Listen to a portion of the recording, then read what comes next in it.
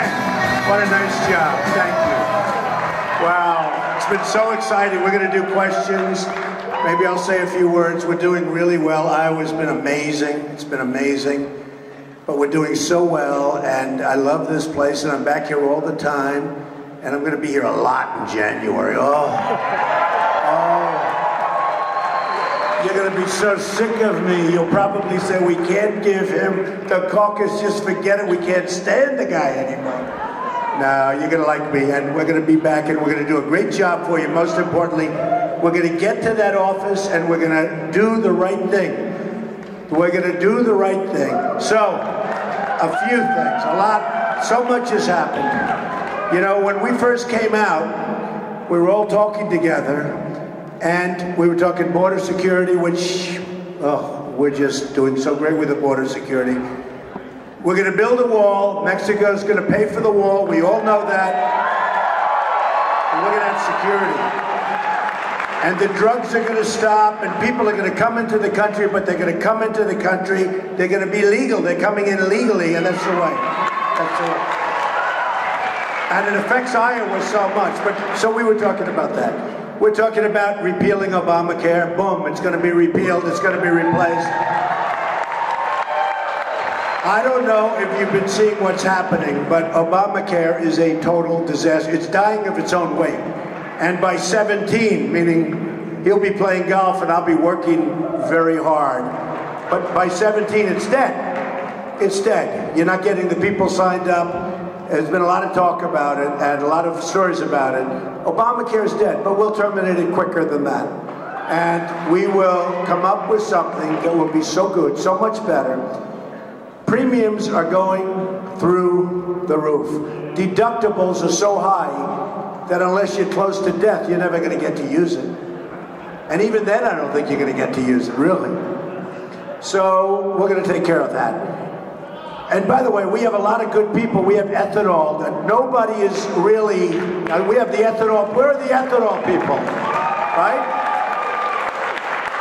I was here a month ago. I met with them all, and they do a fantastic job. I toured the plants, and they do a fantastic job, and it's so important. And it's another form of let's stay away from OPEC, and let's stay away from that Middle East stuff. It's so important, so I just want to... And actually, what I don't understand, because the one guy that's doing pretty good with me in Iowa is Ted Cruz.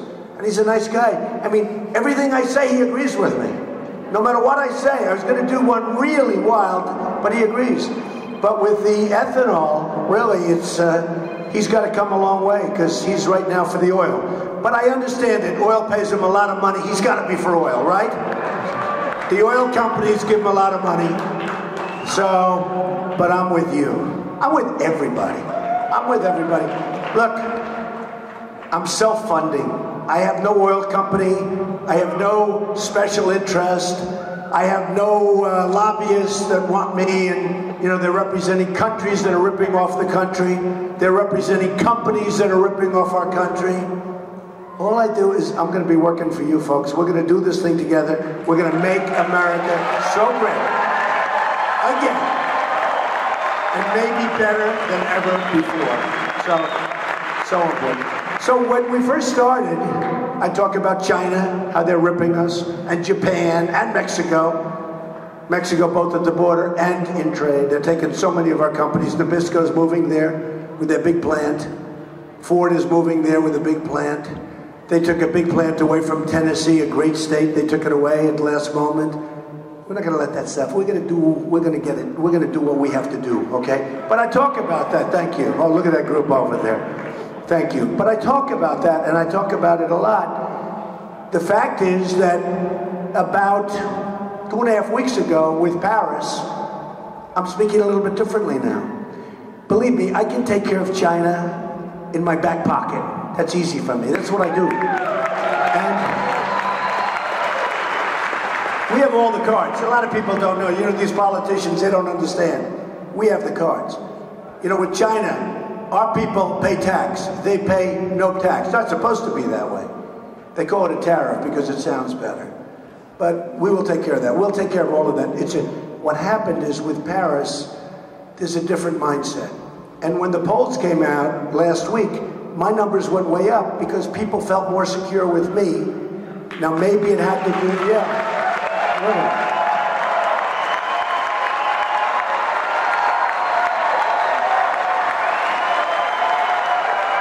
Who knows why? Who knows?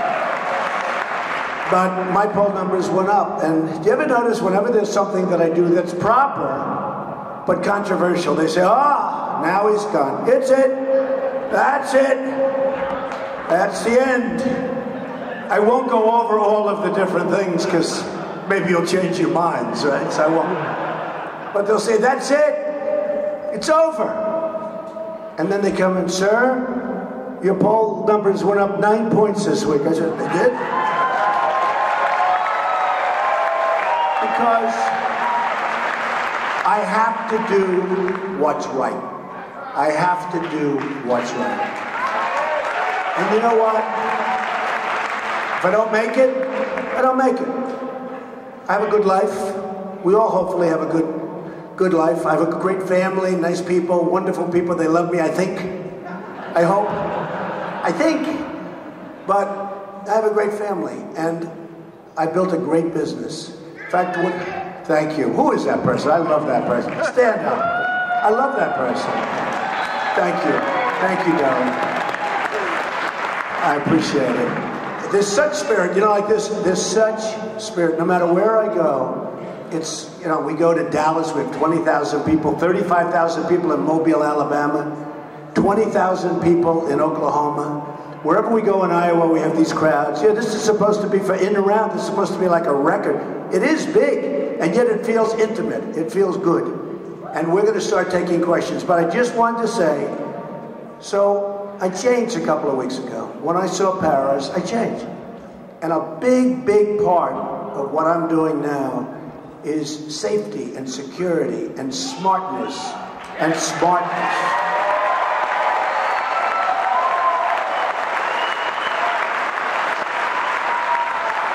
Sort of interesting, the slogan is Make America Great Again, and I'm adding Make America Great Again and safe again, because we don't feel safe anymore. And the problem we have now that we never had to this extent is the power of weaponry. It's the power. It's the tremendous power. 100 years ago, I would have said, let's not go there. I said, don't go there anyway. And I said it strongly, don't go. You're going to destabilize the Middle East. But the fact is, right now, we're going to have to do things because we have some really, really sick degenerates. And they're degenerates. And the press, look at all those cameras going, all live, all, Nobody else has cameras like this. They can make a speech 100 times. They make a speech. Nobody cares. Look at this.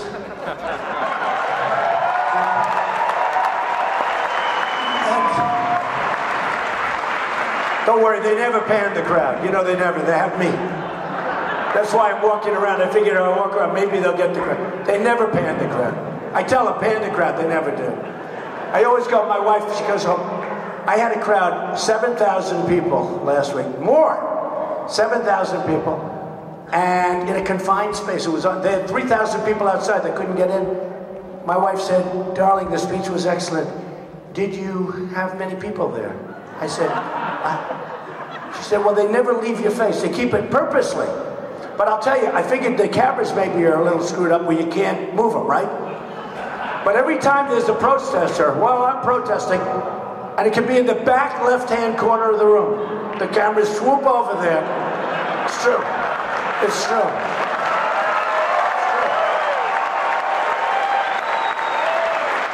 No, I used to think they couldn't move. Maybe there's something with the crazy computers. In the old days, everything was better, right? The car seats.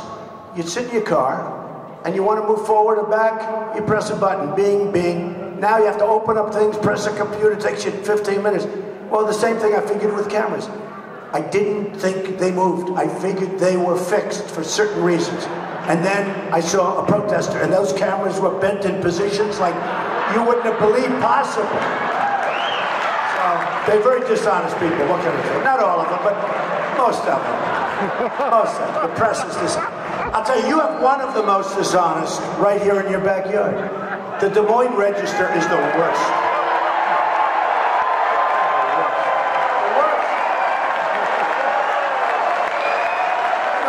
dishonest.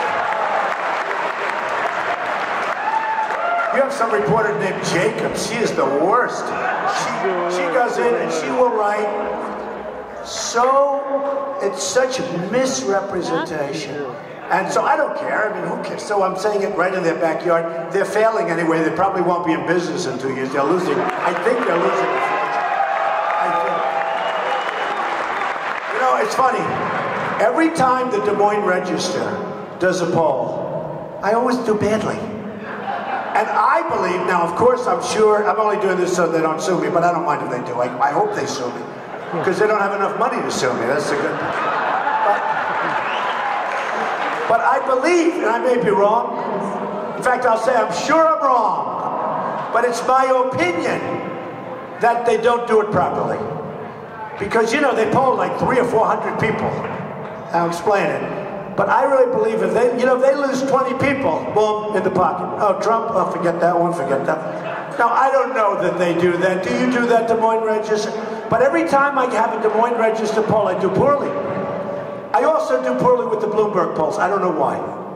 But we had a great poll come in, CNN, last couple of days, where we're leading, I think, by 13 points in Iowa. In Iowa. And then we had another one come in where we're doing well. But I think Des Moines Register, somebody said it's coming out sometime. I just tell you, watch. Trump disappears. I think we're going to do so well. I think we're actually going to even do better. You know, we're leading in most of the polls. We're leading in every poll.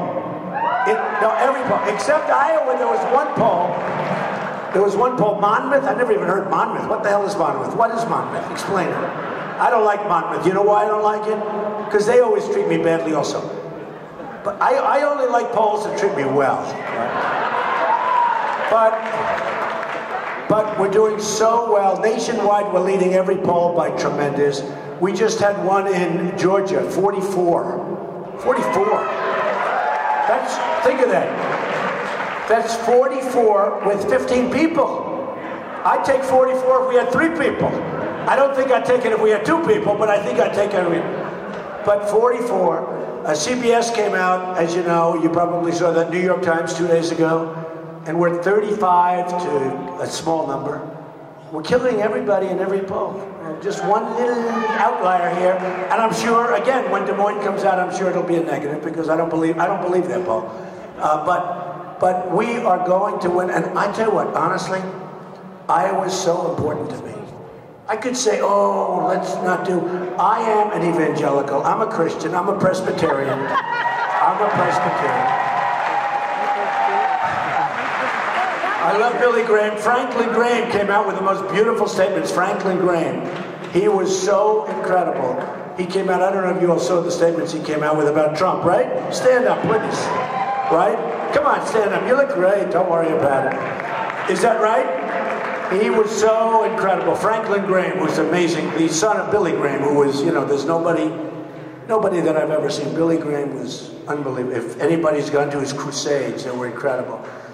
But, so I think we're going to do, you know, we're doing really well with the evangelicals. And by the way, and again, I do like Ted Cruz, but not a lot of evangelicals come out of Cuba, in all fairness. It's true. Not a lot come out. But I like him nevertheless. But I think we're going to do great, and we are doing great with evangelicals. We're doing great with the Tea Party, leading with the Tea Party.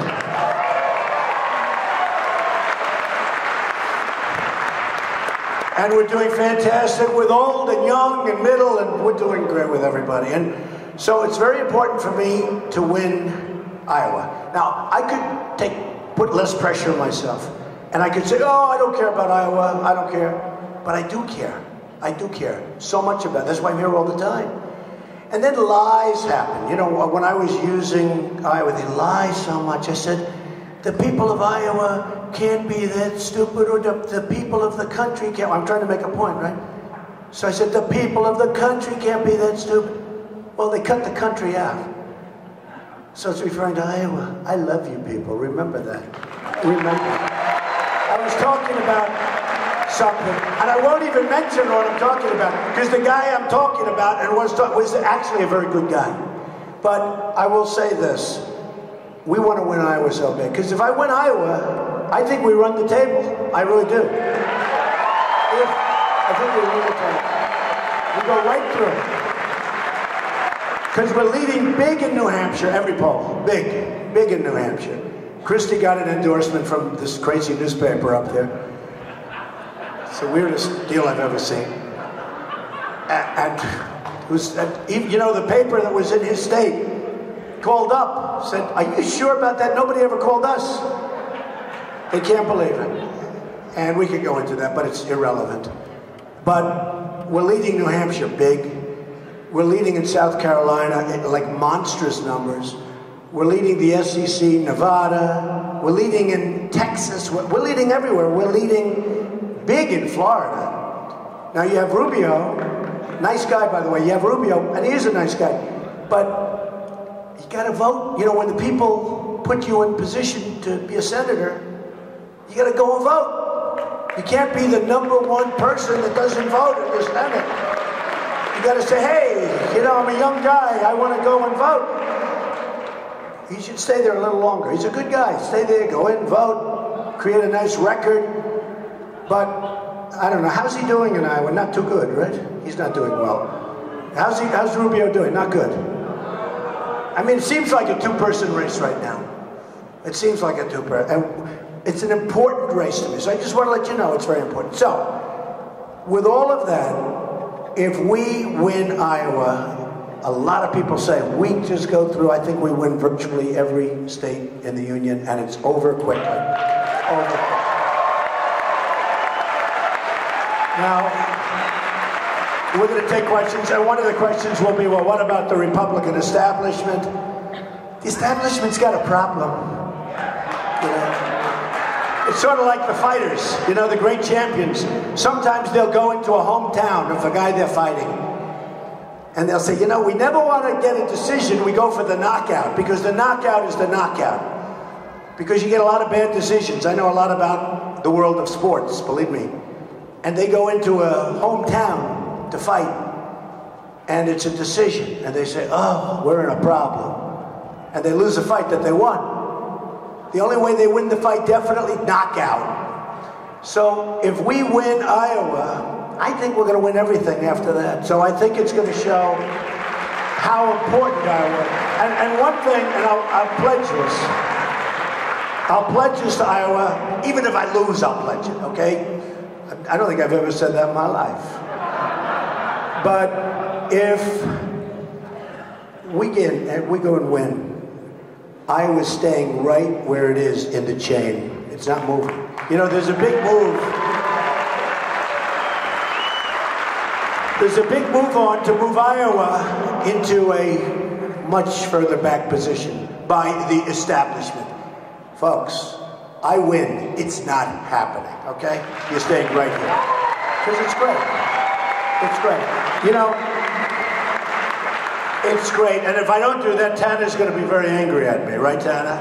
How has she done? Is she incredible? Thank you. I appreciate it. The whole staff. I mean, Chuck and Stephanie, and where's my big guy? Where the hell is he? Boy, how good is he on television, right? Where the hell is he? Huh? Where is he? Sam, Big Sam. Come here, Sam. Come here. Look at the size of this. Come here, Sam. Look at him. Big Sam. Come here. Are we going to win Iowa, Sam? We're going to win Iowa. We're going to win Iowa. We're going to put them away. We're going to stand on their chests. We're going to step on their throats. We're going to be out here. We're going to run up the score. We're going to have the biggest victory in the history of the caucuses in the state of Iowa.